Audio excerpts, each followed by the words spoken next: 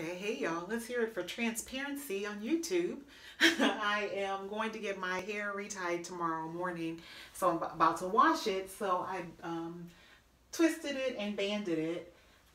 This is actually the most twists that I've ever done to wash. I don't usually do anywhere near this many, but I saw a video about someone that had posted their hair was starting to bunch in the middle of the lock, and it was recommended to them that they be sure to really band it really good before they shampoo, because that could lead to problems that lead further to bunching. So right now I don't think I have that issue, but I don't want to take any chances. I'm at like that 5 to 6 month cusp, and I just want to make sure that I'm following all the rules to make sure I don't have any problems. So I just said, let me take the extra time and yeah, do my, oh gosh. So yeah, I'm about to shampoo. Y'all, so it's the next morning, and this is the result of that braiding and twisting and banding. I really like it, so I think I will be doing that more often, just doing a lot more twists. I just really like the effect of it, and I'm getting some hang time. I don't know if you all can see that. I mean, like when I first got them installed, they were long, and they, you know how they will draw up, condense as the hair starts to kind of lock, but now I'm kind of getting a little more hang time again, so I'm liking that. So yeah, this is the pre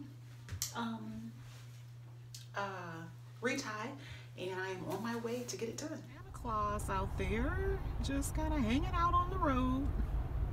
Okay, I am back. Just coming from my retie. It took her 2 hours exactly, and I'm really happy with it. I'm really happy with the progress. She said it's coming along nicely. I will do a 360.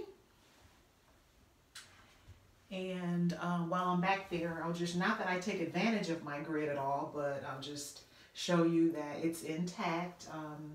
She does a really good job. Very fast and does a really good job. I really am very, very happy with it. I have like no complaints. And I got some good news. She said that she thinks it's okay to go ahead and get some color.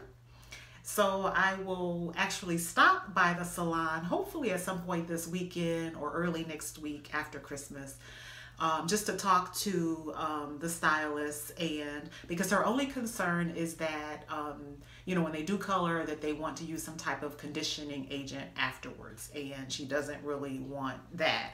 But I'm hoping that if I'm just getting like a basic rinse, a temporary rinse, that's not an issue. I don't think that it is. She doesn't think it is. She says that it doesn't look like my locks are going anywhere, because that's the whole issue, is that she doesn't want them to use any type of conditioner to soften them and then make the hair come loose. But I'll just show you like what some of them are looking like. You can see how thick they are. They're thickening up really nicely. Let's see. Yeah, you can see the roots. It's very thick. They're pretty solid. And then of course there are the buds on the ends, little caps. There's a good one there, and you can see.